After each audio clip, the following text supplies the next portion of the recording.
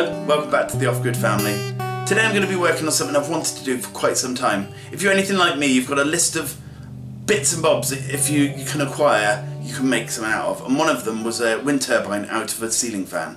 And I just so happened, a friend of mine just said to me, you know, I got this old ceiling fan, don't want it, do you want it for parts? And I was like, yes please. And now I can actually try and hopefully make a wind turbine out of it. So if you'd like to follow along with me, let's get on. Okay, so I want to start off by taking apart the bits that, you know, that I don't need. And I've never taken one of these apart before, so it's sort of like it's going to be like anything else I take apart. Just one screw at a time, see how I get on. So at first I'm going to try and take these fan blades off.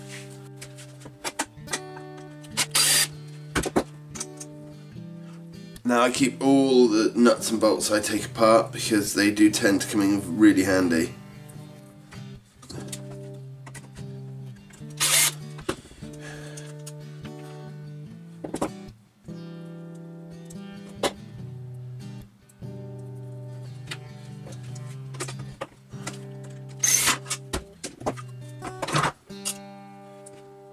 Okay, that's the fans off, well, the fan blades, sorry. And these metal things here are slanted slightly, obviously, to give the fans their shape. If I can move them, because I only want 3 of them, it cuts down on wobble if you have 3. That's why most of these things, most wind turbines don't have 4. Basically, it would be ideal if you could have a wind turbine with just 1. Because, yeah, long story. But anyway. So if I can move these to a certain place, it might actually work in my favour. But at the moment, there are 4 of them. I can't have. There's no point in me having one here, one here, and one here, and one not here. We'd have troubles. I'm not going to go into it all. But okay, I want to start slowly just taking bits off that we don't need on here. See if we can actually take this apart with some ease. Sometimes these are easy to take apart. I've seen a lot of people take these things apart. And I've noticed that like 50% of them are quite easy, and then the other 50% are just a nightmare. There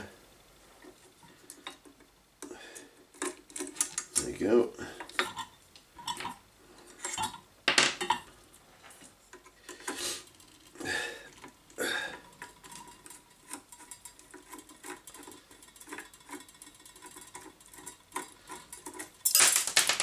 And an explosion.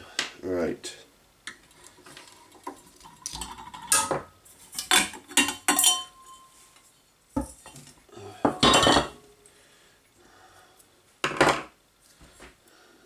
I'm not chucking anything away I take off. Well, I don't anyway, but I mean, I'm not putting it anywhere yet until I know exactly what I need to make this wind turbine. Because it's all designed specifically to fit on here, so it might be something I definitely need, you know? Like with everything, I'm just slowly taking screws off until we can get to the bits we want.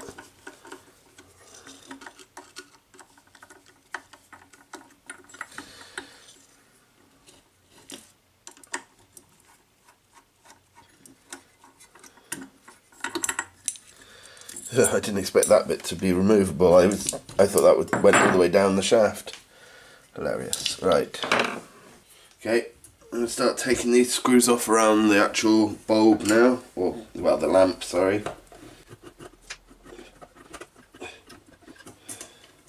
When unscrewing these, especially with, even if I'd done this 100 times, which I obviously haven't, but you just don't know what they're unscrewing, because it just seems to be, I'll unscrew this now, and then it'll be this bit that comes off. It just seems to be completely counterintuitive what bit I'm unscrewing. I can feel this bit behind it getting looser.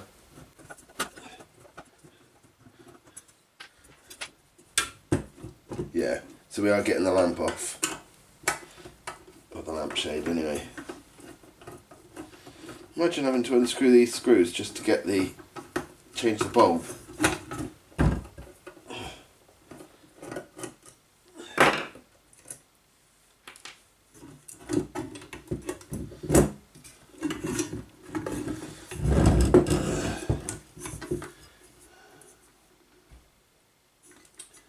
Okay.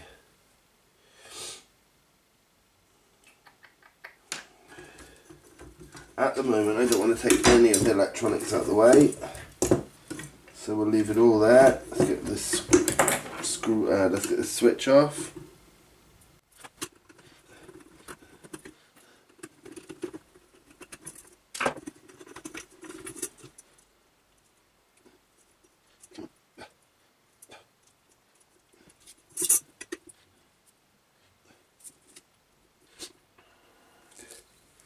sure you all know I like my different and weird switches, so this will obviously be something I keep and find a use for. I know it's not too different, we've all seen pull light switches, but it's quite a nice one. Let me zoom you in. I don't know how interested you'll be, but you know. I like that the chain goes into the actual switch. Yeah, anyway.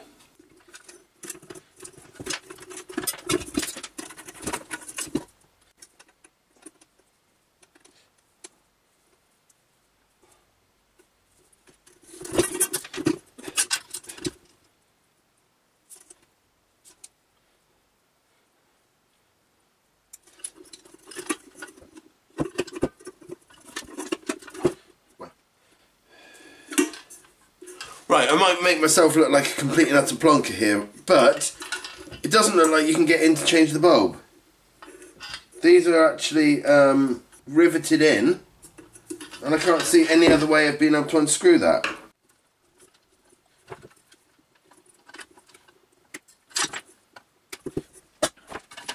One step closer to the grand prize.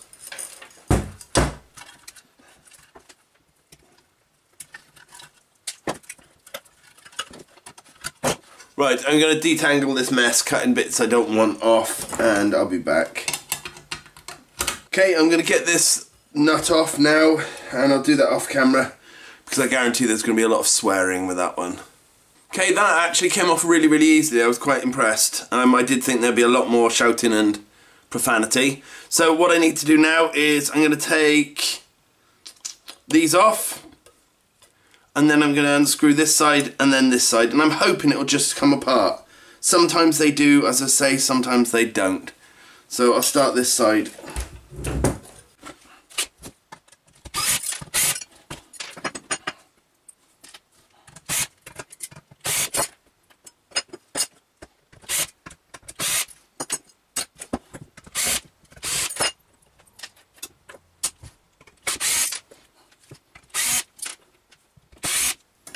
Now, as you'll see, I'm trying to keep the screws apart, so when I do put this back together, I know which ones I actually do need and which ones I don't. Let's just see if anything's worked loose from that. Oh, that's there. That comes off too.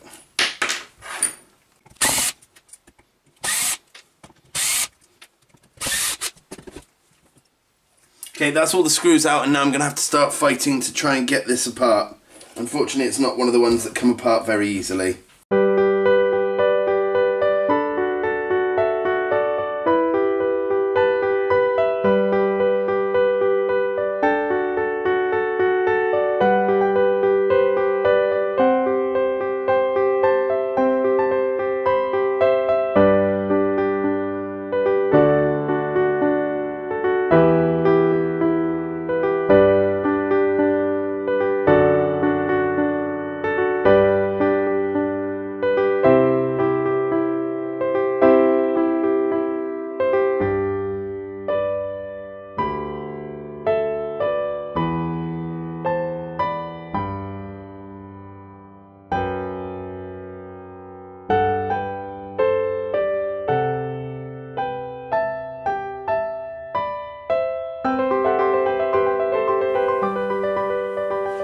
Okay, what I need to do now is take this bit out.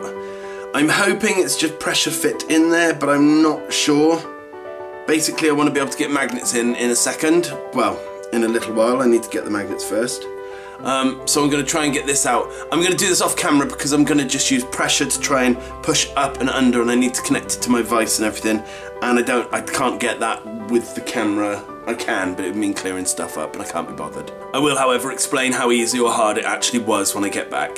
Okay, you joined me halfway through. I wasn't recording because I genuinely didn't know if I could do this, but I actually managed to get this off virtually. All I did, let me just show you what this bit is. I mean, this bit around the edge. I know it's got a name, I just can't remember it offhand, and you think I would because I love motors, but no, I can't. I used brute force. I just snapped one off, and then I just started poking and prodding and pulling them, and it just started to come out. So I'm just going to keep pulling and get it out, hopefully.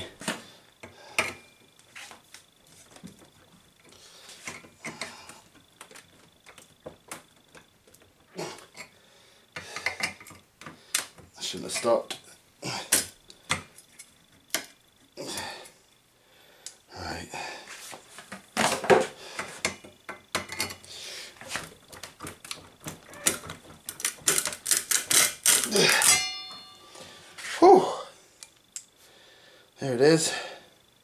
Now, see if we've damaged this. Made it wobble a bit. Perfect.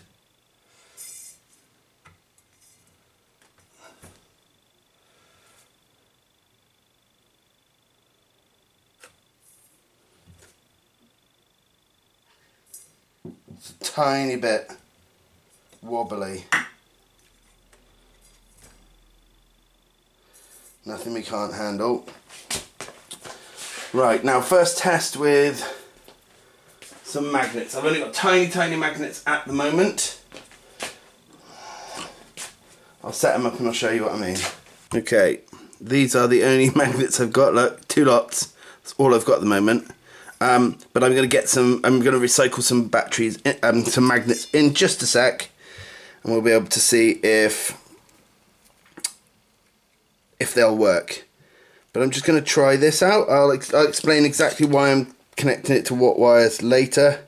This is purely a test. Let's wrap that around there. I'm not touching anything else.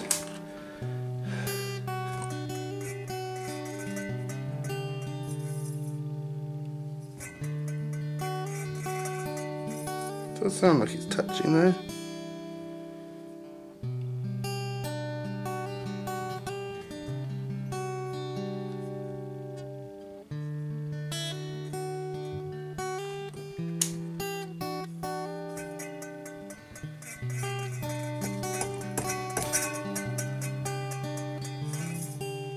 I'm going to go see if I've got any more magnets to see if we can get a bit more of a noticeable reaction.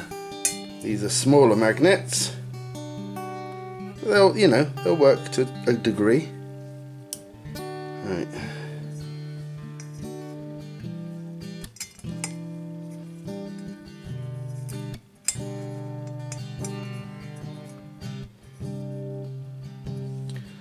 Okay. So now I've got these big-ish ones, like bigger than these tiny ones. And I'll tell you now, just with those tiny magnets, we're getting about 2 volts. Nothing major, nothing amazing, but it's better than nothing at the moment. Okay, I was able to get 3 volts, but these are literally tiny magnets. Let's get some bigger ones, shall we? Okay, I'm going to leave it there for today. But tomorrow I would like to see if I can source some free neodymium magnets, see how they work, if they work at all. And we'll get, hopefully, a lot more of the project done. There will be some 3D printing for this project as well, but I'll send you over to my website where you can see all the bits that you might need. Thanks for watching. See you again soon. Bye.